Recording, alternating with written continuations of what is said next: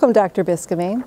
Many faculty in the School of Medicine are incorporating active learning methods such as team-based learning in their teaching to help engage students. Can you explain exactly what team-based learning is?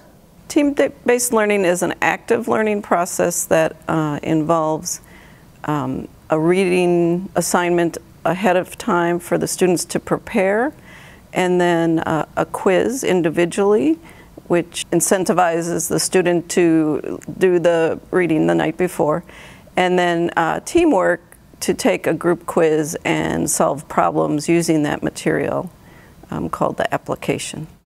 How does this interactive strategy impact student preparation, learning, and assessment?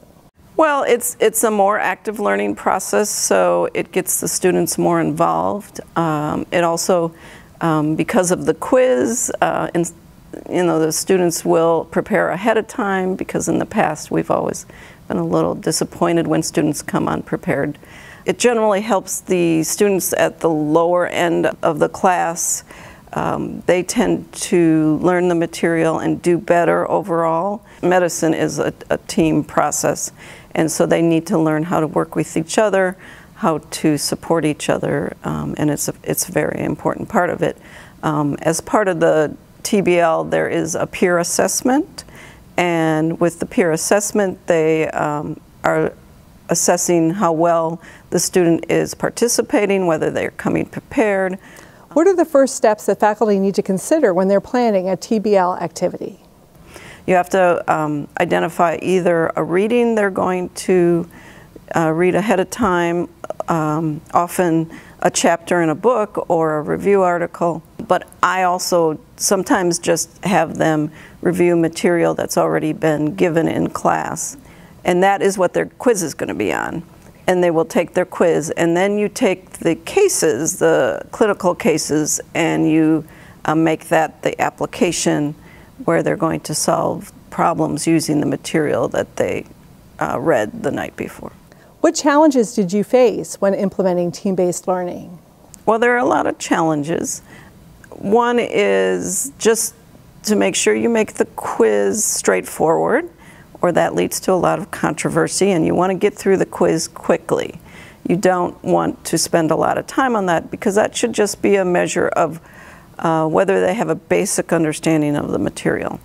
Then when you get to the application, solving the problems, the case-based problems, then the difficulty is the difference in the teams. There are some teams who will work very quickly and be done and then sit there with nothing to do.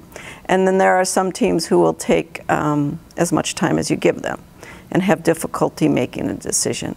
And trying to coordinate that and make sure things are flowing smoothly is difficult sometimes. And what you have to do is you have to give the group that will take as much time, you have to give them a defined time and tell them they have to come to a decision.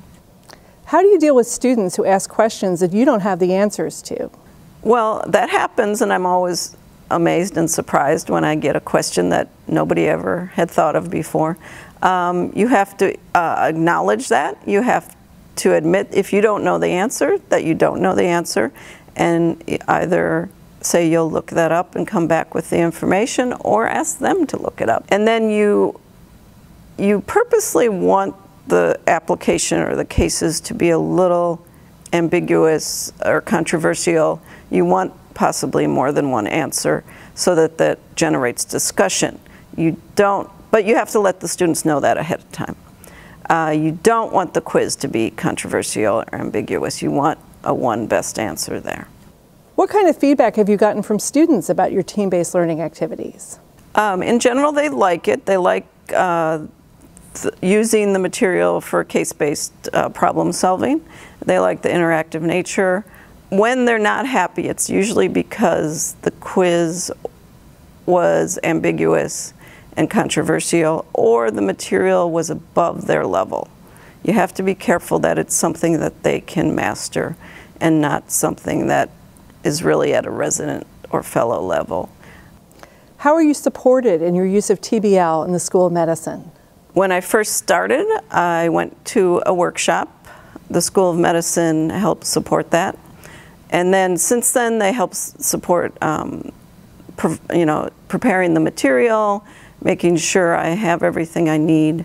Everything right now is on paper, but with the new e-curriculum, it will be very nice to use. Faculty development has always been helpful. They've held several workshops, usually like a half a day workshop. They also help develop the cases, will point people in the right direction as far as help from faculty who are doing the TBL.